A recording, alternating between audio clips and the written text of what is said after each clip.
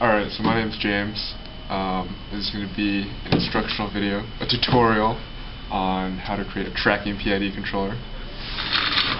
Over here we have our system, which is a fan on a little lever here with a weight on the other end, and our goal is to make it track a sawtooth wave, or voltage I guess, and so it's going to go up and down like this. In order to do that, first we're going to actually make it track 0. So let's get started. Alright, so first, here we already have, we've implemented a PID controller.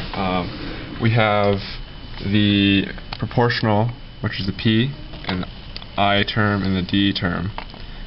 So proportional gain is obviously, proportional to our signal, so that's why we just multiply it by a P gain, denoted here.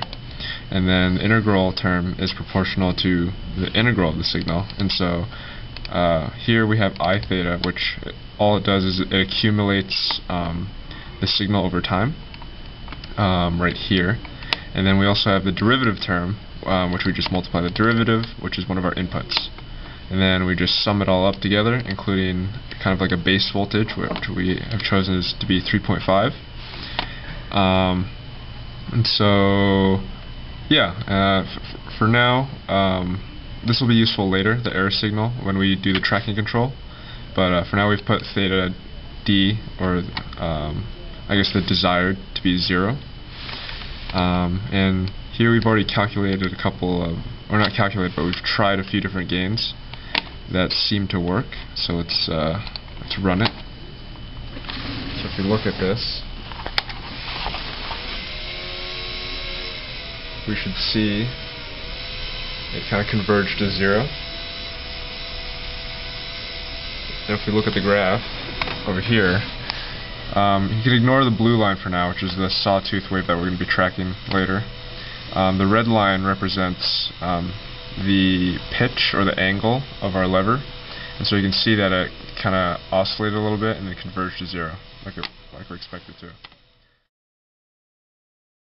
Alright, so here we've implemented our PID controller. So now we need to tune the gains. So right now we have all of them set to 0.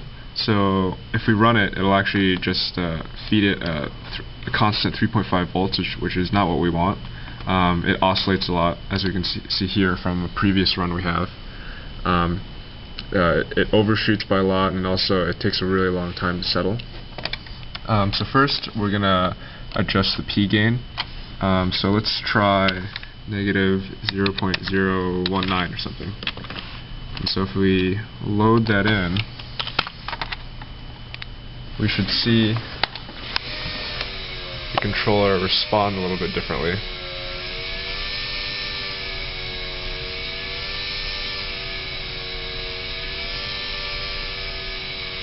So here you can see the rise time was reduced by quite a bit, but now the settling time has actually gotten longer. So in order to shorten that up, we will change the derivative gain. So let's try negative 2.3. If we load that,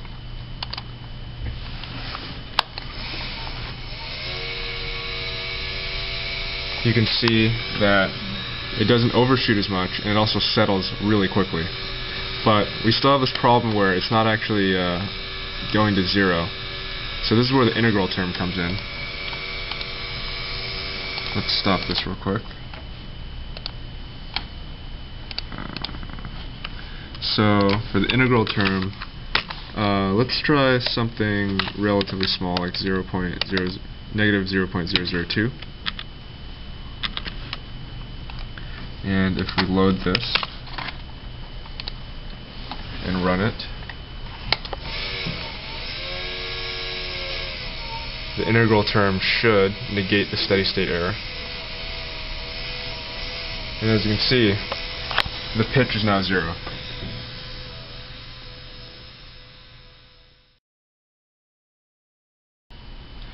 Alright, so now that we have a working PID controller that can track 0, we're going to see if we can make one that can track an arbitrary signal, which in this case is going to be a sawtooth wave. So before, we actually set the desired signal to be 0, so that it would, track 0.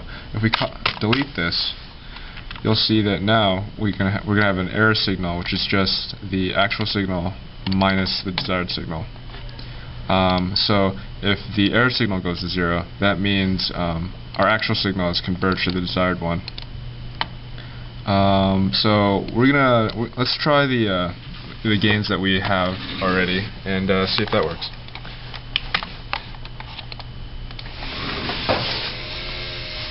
So it's going to take a little bit for it to start tracking it. It's going to oscillate a little bit, but we should start seeing that the pitch is going to go up and down with the desired signal.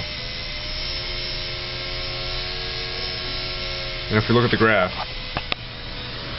you can see that the red line, which is our actual signal, kind of oscillated a little bit, but then started tracking the blue sawtooth wave.